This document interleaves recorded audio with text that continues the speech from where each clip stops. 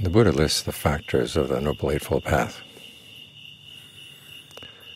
Right speech comes right after right resolve. In other words, once you've understood what the big problem in life is, the problem of suffering, and that the problem comes from within, it comes from what you're acting, what you're choosing to do, starting with the thoughts in the mind. And then from the thoughts in the mind, it comes out in your mouth. In other words, that's the first place you should see that you actually are on the path, through the things that you say, the type of speech you engage in.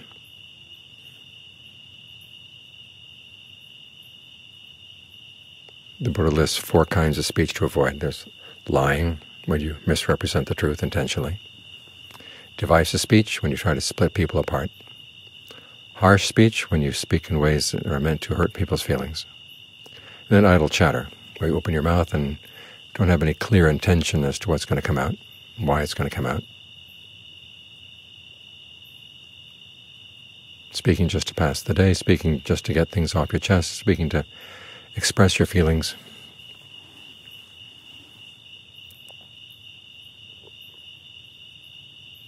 These are all kinds of speech we have to avoid. Now, of those 4, only one has a precept, the precept against lying,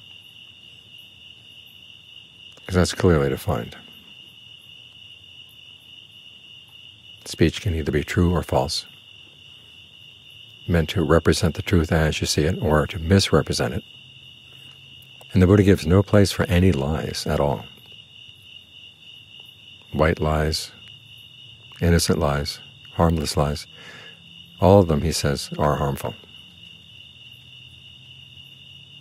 They're all to be avoided. That's why there's a precept.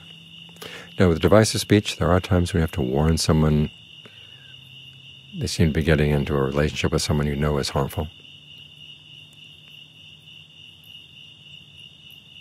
You have to look at your motivation. You have to look at the situation. But there is that exemption, which is why there's no precept. Same with harsh speech. Sometimes there are occasions when you have to speak in ways that might sound hurtful, just to catch people's attention.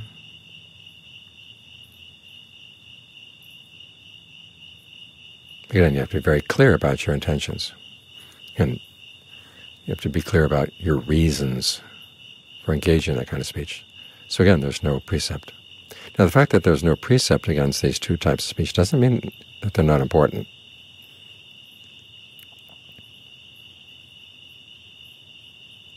Because these are the 2 kinds of speech that drive people apart. They create disharmony in the group.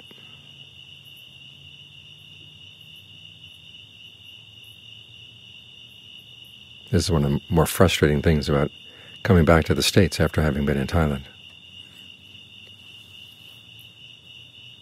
Over there, people are more conscious of the fact that harmony in a group is something that's to be preserved, something to be valued, and realizing that groups can become disharmonious very easily. You have to be really careful about what you say.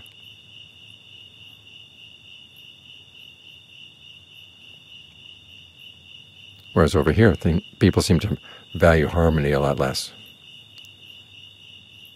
They say, if this person wants to leave the group, that's perfectly fine with me. But that's destructive. It's selfish. This is where we take our attitude towards freedom, and we don't really understand the Buddhist attitude towards freedom. For us, freedom of speech means saying whatever you want to say, without being forbidden. For the Buddha, freedom of speech means the freedom to say skillful things.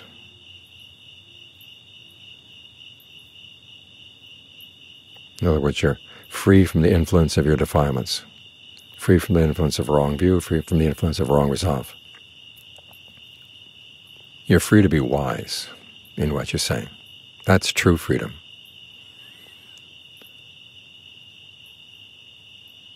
And that's a freedom that has to be earned, not in the sense that someone else is going to say, well, now you're free to be wise. But you have to develop the abilities to understand what is wise speech,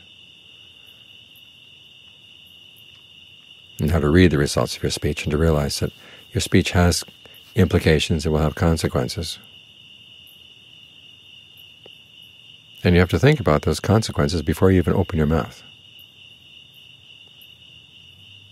And John Fung had a nice comment. He says, you've got to think before you speak. Don't be the sort of person who speaks and then has to think about it afterwards. In other words, that kind of thinking afterwards comes with the realization, okay, I said something I shouldn't have said. By that time it's too late. Those words have been let out into the world. You want to think first.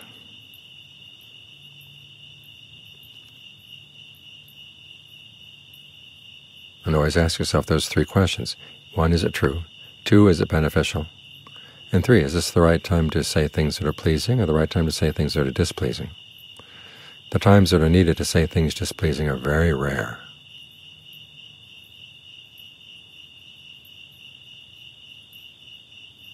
It's a sign of a lot more skill when you have difficulty with someone and you can get your emotions under control. And you can express your thoughts in ways that they will be happy to hear. And even when you're saying things that are unpleasant, you have to show respect for the other person. Don't show disdain. Don't show contempt. Choose the right time, the right place, the right situation to say those things.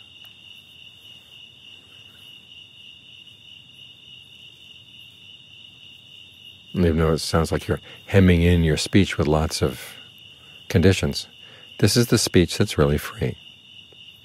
It's free to be wise, free to be skillful.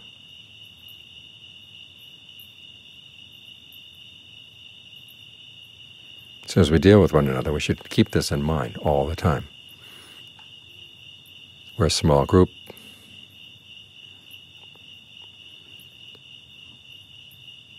For the monastery to succeed, it depends on the harmony of the group.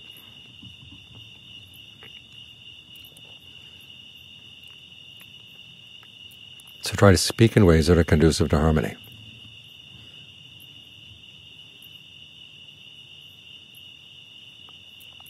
Speak in ways that will help all of us be happy to be here as part of the group.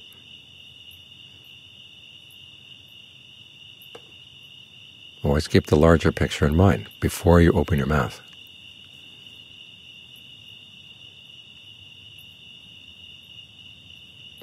Because, of course, this is a way of training the mind. That's what the Buddha calls verbal fabrication, when you think about things and then you comment on the mind, in the mind.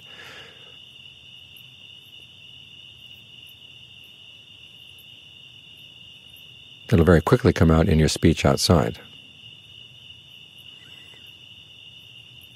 So you're training your directed thoughts, you're training your acts of evaluation in preparation for the practice of concentration.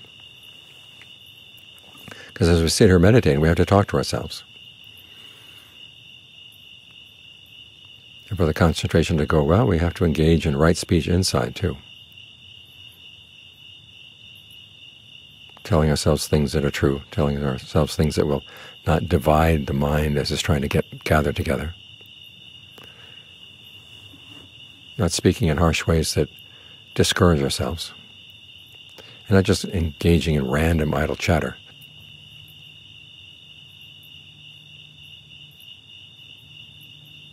And of course, where do we get practice with that kind of speech? We'll practice with what we say to other people.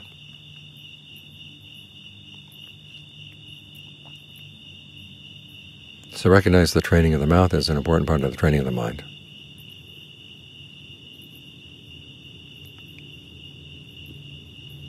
And remember what true freedom of speech means. Speech is not a slave to your defilements, not a slave to your greed or to your anger or your delusion.